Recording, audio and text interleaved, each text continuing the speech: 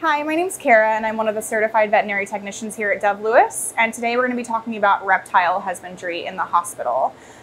Probably like you guys, we've been seeing a huge increase in exotic patients, especially reptiles, presenting here to the hospital, and we've had to make some changes in our husbandry plan to make sure that these guys are properly cared for.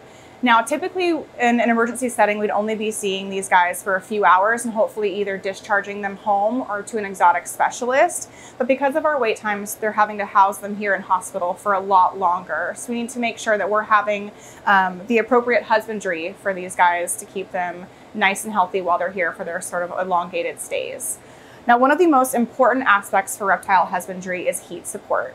So reptiles, unlike mammals, are ectotherms, which means that they have to regulate their body temperature based off of their external settings. They can't do that themselves normally. So heat support across the board, no matter what species you're dealing with, is going to be the most important aspect of their care.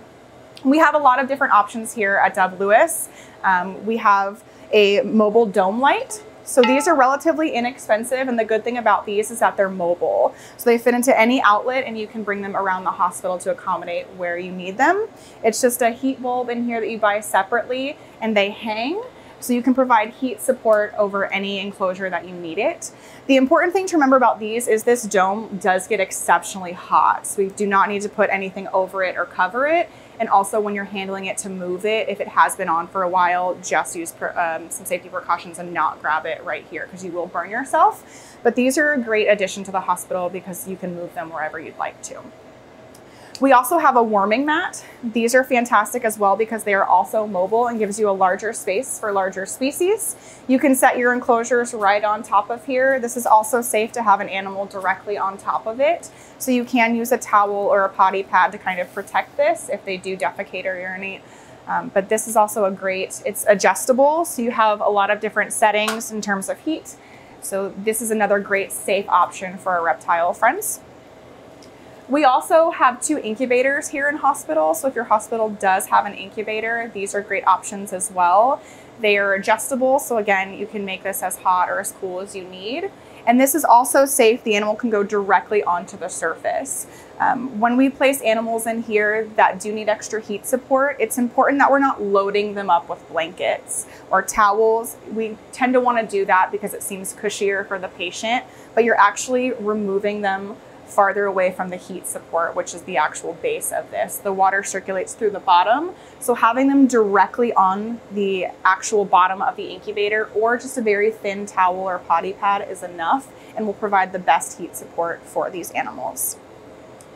Now we do utilize warming bottles here. This is just a fluid bottle that we've dyed. We do not suggest these for reptile patients. The reason is that they pose huge burn risks. So a lot of our patients like to burrow under their substrate or their towels. So they have a huge risk of actually laying directly on top of these, and these can cause burns. So we do not recommend using these at all for our patients. We oftentimes see them added into things like incubators or smaller cages to give additional heat support. But again, the risk is too great. They can have hot spots in these, they can burn. So we really strongly encourage you guys not to use warming bottles with any of our reptile species. So we also have incorporated some cages into our newly created exotics ward. Now these have heat support up on the top 3 banks. The rest of them do not. They are just normal lighting. So if we are housing patients in the bottom, we will need to provide additional heat support. But these actually have heat lamps built into the top. So these are perfect for our reptile friends. The switch is located on the side of the unit. There's nothing else you need to do to adjust temperature. You just flip it on and off.